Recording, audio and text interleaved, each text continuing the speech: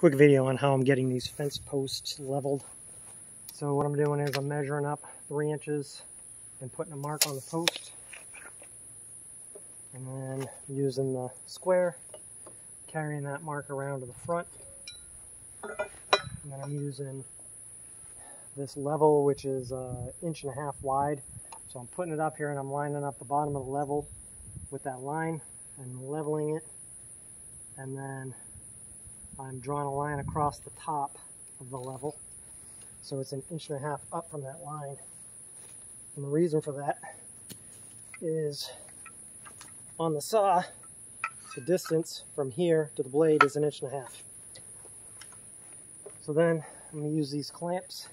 I'm going to line the bottom of the cushion right up on the line, clamp it. Same on this side.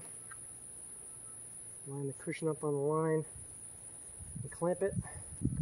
And that's what I'm going to use as a guide for the saw.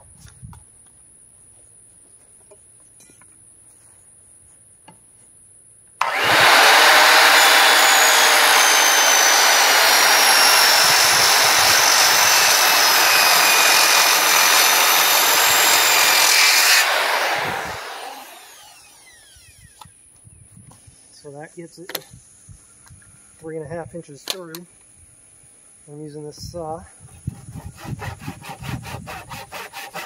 Just cut the rest of it.